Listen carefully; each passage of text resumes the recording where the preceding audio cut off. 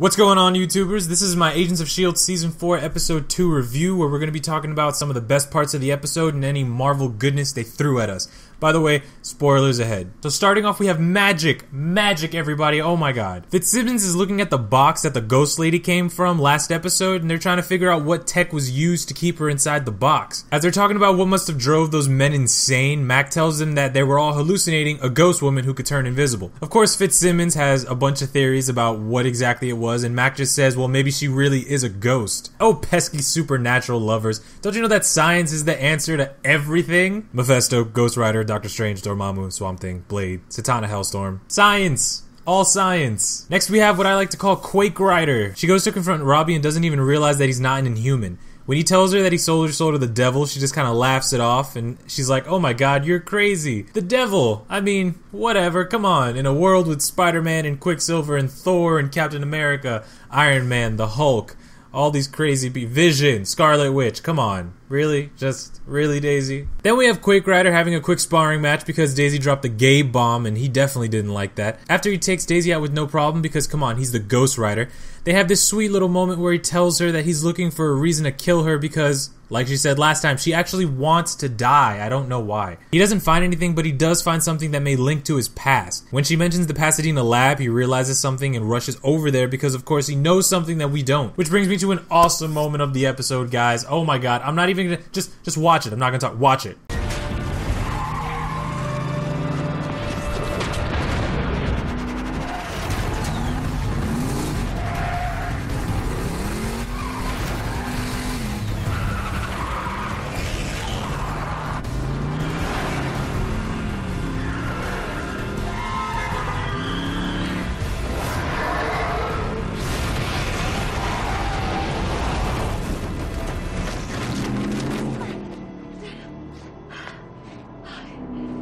Tell me you didn't feel the love between the two of them as she's jumping on top of his car trying to get to him. Oh my god, I love it. The chemistry is there, you know it is.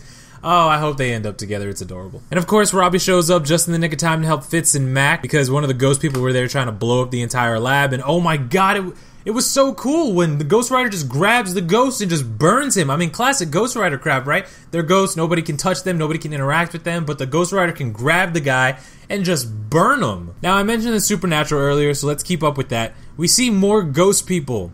The ghost lady from the first episode shows up and releases more of her friends that apparently volunteered for this kind of experiment. I mean, when has that actually ever been the wrong thing to do, right? The part that made me feel all warm and fuzzy inside was when they talk about the Darkhold. Now, the Darkhold is a book that was written by the elder god Chthon. I don't know how to... I'm not going to pronounce it again after that.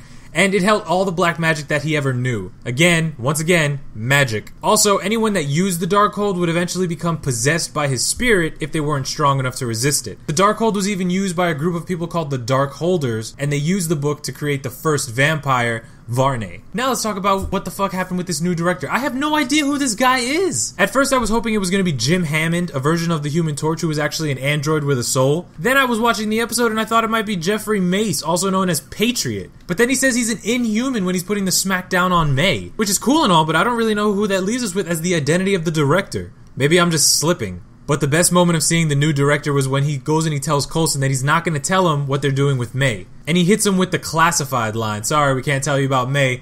It's classified. Sorry, Coulson. Just a huge slap in the face to Coulson. And if I didn't think that the new director was so freaking tough, I definitely would have wanted to see Coulson kick his teeth in. Lastly, I'll point out my favorite part of the episode was with Mac still having his shotgun axe. He waited seasons to make this thing, and finally it happened, and he's keeping it. It's not going anywhere. That is his go-to weapon. Shotgun axe.